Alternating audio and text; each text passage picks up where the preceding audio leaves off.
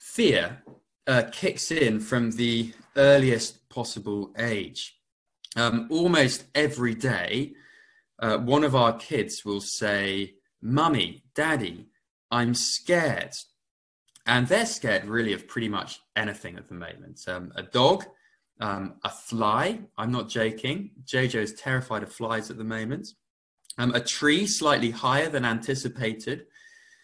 Mummy, Daddy, I'm scared. And what I've noticed, and I don't know if this is the case for other people who are parents as well, but what I've noticed is that 9 times out of 10, the first thing that I say is this: "It's okay, I'm right here." So we've been focusing so far on these first 3 and wonderful verses from Psalm 46. And we've seen together basically one big reason not to fear. Do you remember? We will not fear. And the one big reason so far that we've seen is that God is utterly dependable. He is a refuge and a strength. He's ever present, and therefore we have no reason to fear, even when very challenging circumstances overtake us. Do not fear, because God is dependable. And we're going to move on now to look at the next few verses of this psalm, verses 4 to 7. And here we see another reason not to fear. And the reason is God is with us.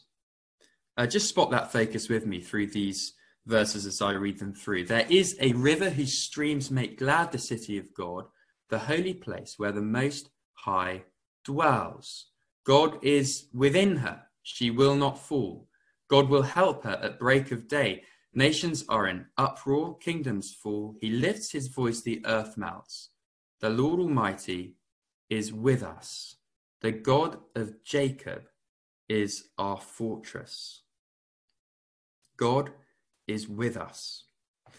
So these verses now shift from that picture of created order and chaos to the city of God.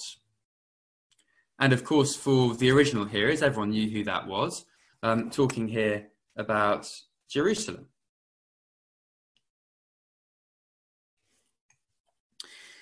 And the picture being conjured up was one that would have been all too familiar to the ancient Israelites.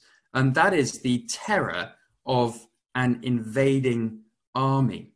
And so can you see that picture being built up here? It says God will help her at break of day. That is the time of day when an invading army is most likely to invade.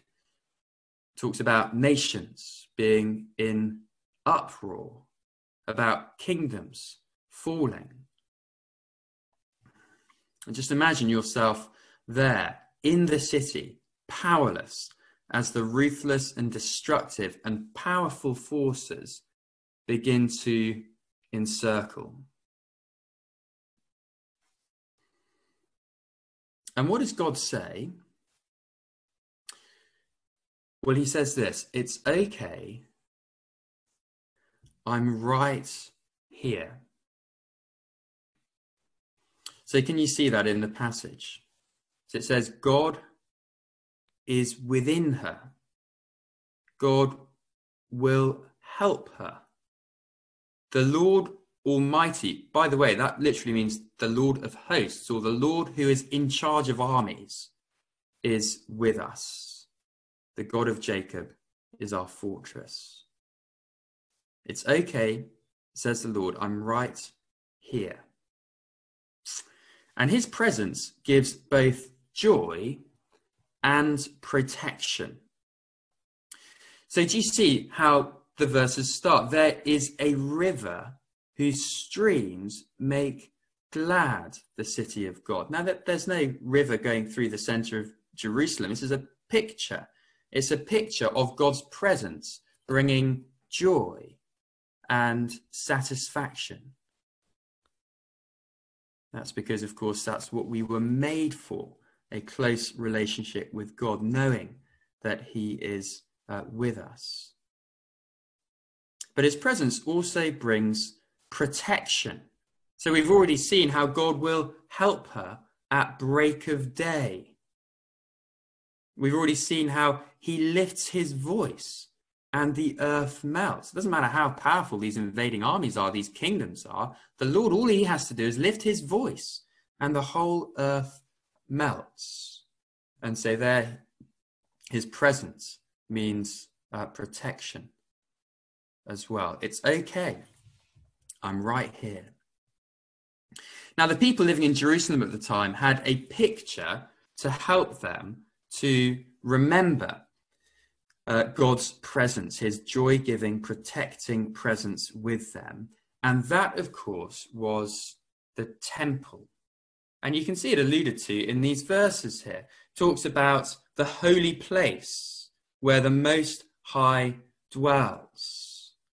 That was the temple. That's what made Jerusalem such a special place in the Old Testament, a place where through God's appointed sacrifices and priests, his people could have their sin dealt with and therefore meet with him.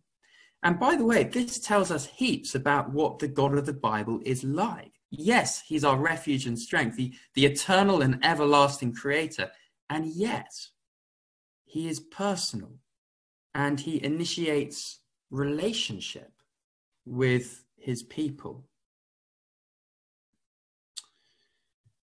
Now, of course, for Christian believers, we don't have a temple anymore because we don't need one. Jesus came to fulfill the role of the temple as he became the perfect sacrifice for our sins and the perfect priest who brings all who trust him into relationship with God. Jesus' own name gives it away. Jesus Emmanuel, which means God with us. And as Jesus pours out the Holy Spirit in the lives of all who trust him, well, God himself comes to dwell in our hearts in a deeper and richer way than any Old Testament saint could possibly have dreamt of.